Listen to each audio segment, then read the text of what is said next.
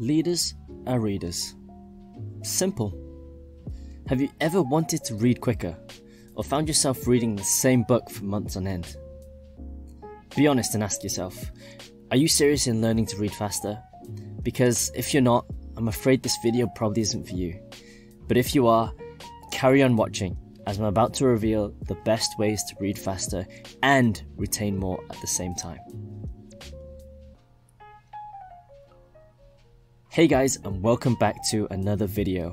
Today we're going to be covering the best ways you can start to read faster and smarter, so let's go. Method number 1. Stop subvocalizing. Now you might be thinking to yourself, what is subvocalizing? It's basically where you read each word aloud in your head. And this is something you've got to stop doing. I know it's natural for everyone to do this, but what you're actually doing is just slowing down your own read speed, because you're focusing just on one word at a time. Instead, what you should be doing is using a pacer or a guide such as your finger. And what you'll find is that your brain is actually computing the words faster than your hand can follow. Now this is a good thing, as it's an indication that your brain wants to read faster than your pacer can keep up with. If you keep practicing this, I guarantee you'll start seeing a difference. Method number 2. Again, you've got to stop reading single words like I said before, and start looking at the bigger picture. The phrases. Focus on the phrases and really be mindful to train your brain to take in 4 or 5 words at a time, instead of just common and simple words such as of or and. Now, the average human eye span is around 1.5 inches. So by focusing on every 4th or 5th word in the sentence, you'll slowly find yourself looking at phrases instead of single words. And you'll be absorbing more information and at the same time getting through books or articles or whatever it is that you're reading much quicker. Trust me. So the third tip that I have for you today is that there's so many books to read and there's never enough time. Everyone will have heard of skimming and scanning when it comes to reading. And what you can do is you can start by reading the first sentence of each section. If you can't get the general gist of the paragraph from the first section, keep reading until you do. Then, once you've found what seems like an important point, drop your eyes down and briefly scan the rest of the section. Now what you're looking for when you do this is key information like dates, events, names, or anything important to really help you grasp the main points.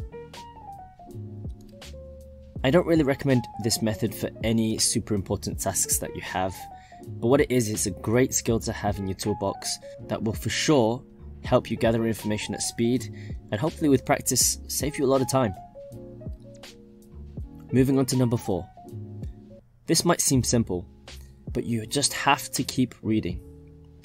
Just like with any other skill, you have to keep doing it, and this is something that's overlooked by a lot of people.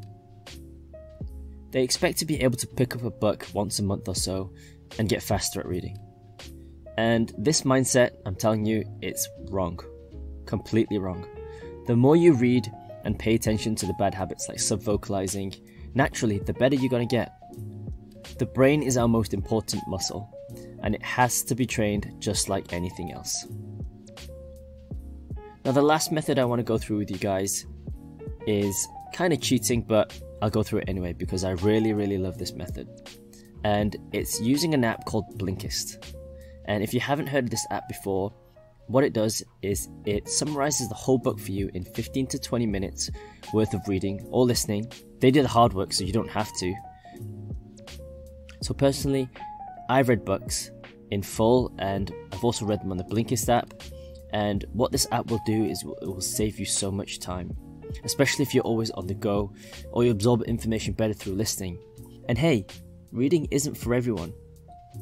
They do an awesome job at collating key points made in a book and making it super easy to digest. I listen and read to these shortened versions of the books wherever I go. At the gym, on the train, even when I go jogging. It's a great way to kill 2 birds with 1 stone. Now, there is a monthly subscription to Blinkist, but if you want to try it out, you can try the free trial. I'll leave a link in the description below. It is an affiliate link, so if you choose to support my channel and the content I provide, I can't tell you how grateful I am. All in all, no one ever said it was going to be easy to read faster. But what I really wanted you to understand and take away from this video is that practice makes perfect. And getting rid of old reading habits and replacing them with good ones is so key to be able to read faster. You have to ask yourself the question, am I willing to put the time and dedication into learning a new skill that others simply aren't? If the answer is no, like I said at the beginning, you're watching the wrong video. But what I want to help you achieve by creating this channel is to help you guys learn new skills and ultimately become better versions of yourself. On that note, we also cover how to learn a new skill 10 times faster in our video right here. So head over there and be sure to check it out. I'd really love to hear your thoughts, and if there are any other ways you guys know for learning to read faster or learning to read and take in more information, let me know in the comments below and smash that like and subscribe button. Thank you guys so much for the support, and I'll catch you in the next video.